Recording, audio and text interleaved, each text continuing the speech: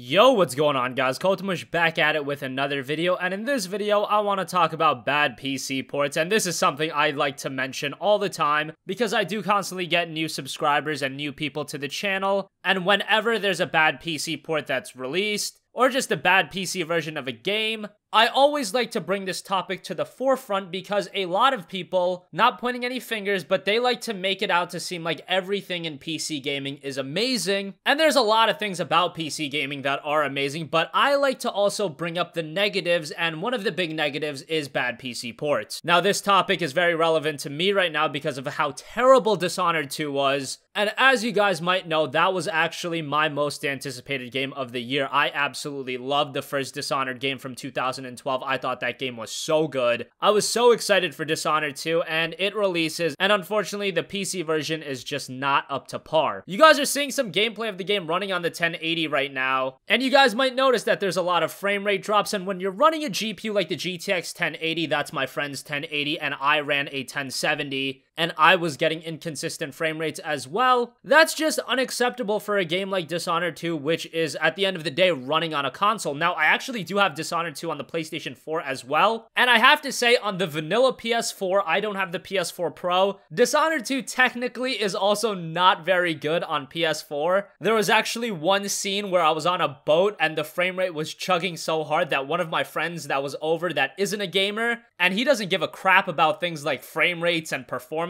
and things like that. He's just like, dude, why does this game look like a slideshow? That's the PS4 version, so I found that pretty funny. I do believe that Dishonored 2 is a game that takes advantage of the PS4 Pro, so it probably runs better on that. But on the regular PS4, Dishonored 2 does run pretty poorly as well, but that's besides the point. On PC, considering how much money that I've dropped into my PC, that other people have dropped into their PC, the console experience is completely irrelevant to me. I don't care that Dishonored 2 is also not running that great on consoles, because a PS4 is only like $250. When people are dropping $500 into their graphics cards alone, and games like Dishonored 2 are still running poorly, best believe that that stings a lot more than a person dropping $250 on a console and picking up Dishonored 2 and that game not running too well. With PC gaming, you're dropping a significant amount of money, and when games don't run up to par, that stings so much more than a game running poorly on console, because why are you dropping a significant amount of money on your gaming PC to get good performance? And the thing is, this isn't an isolated issue with Dishonored 2. This happens time after time, multiple times throughout the year with some of the biggest games of the year. Mafia 3 wasn't that good. Call of Duty Infinite Warfare was garbage in my opinion. And now we have Dishonored 2 also being pretty terrible on PC.